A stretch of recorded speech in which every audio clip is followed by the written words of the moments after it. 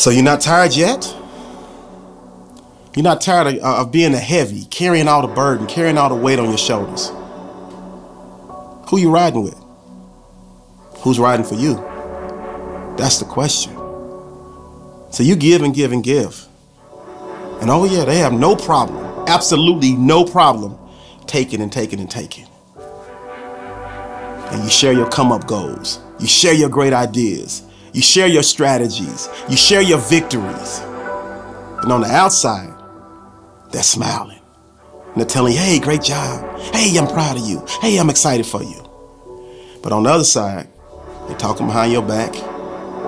They jealous. They salty. Have a line that I wrote one of my rap songs where I say they pour more salt than trucks in snow. I say thinking they words offend me. But to you, they words do offend you because they hurt you and they cut you like a knife. But somehow in your mind, you feel like you could never be without them. Those are my friends. They got my back. No, they don't have your back.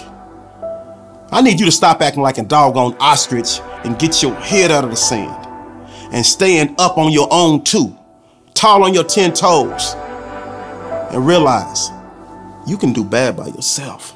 Because the fact of the matter is they don't want to see you win. And it's impossible to win when you have bad teammates. And I said this earlier. Fake friends, bad friends are like bad cavities and they must be removed. I love this quote. It says, fake friends are no different than shadows. They stick around during your brightest moments, but disappear during your darkest hours. And that's exactly what's happening to you when you're winning, when you're getting fitted for the ring, when you're hoisting the banners, when you're raising the trophy, when you taking them out to eat, when you giving them a loan, when you giving them a ride, when you listening to them when they talking your ear off about their problems. They're all up in your grill, all up in your face. But you remember that time when you needed somebody to talk to.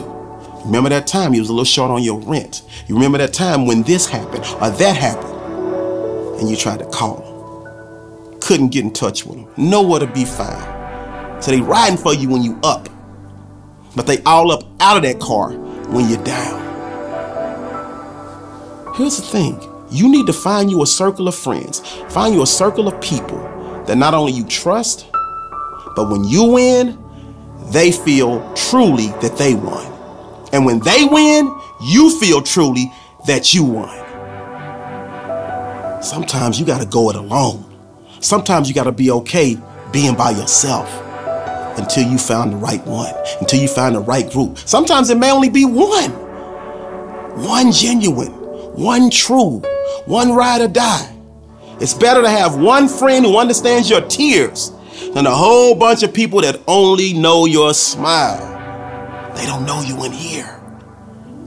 They don't know what makes you tick. They don't know what makes you smile. They don't know what gets you going. They don't know how to pick you up when you fall. And that's why sometimes you have to pick yourself up. And that's perfectly okay. Just make sure those in your circle are riding for you. Make sure those in your circle truly want to see you win. Because remember, you can do bad all by yourself. And if they stabbing you in the back, you don't need them. Y'all know I call them halftime homies. Half the time they smiling in your face, half the time they want to take your place. Ice Cube said, used to be my homie, now you act like you don't know me. Remove them bad cavities. Today, I'm your dentist, and I'm telling you to get them out of your mouth, get them out of your circle, get them out of your life. Because ultimately, we're trying to win. And if they don't want to see you win, it's impossible. But I need you to keep riding, I need you to keep grinding, I need you to keep rolling, and I need you to keep winning. Because that's what we're trying to do. Climb the hump, eliminate those fake friends, and make each and every day of your life a Wednesday. This is a great day to win. Let's go.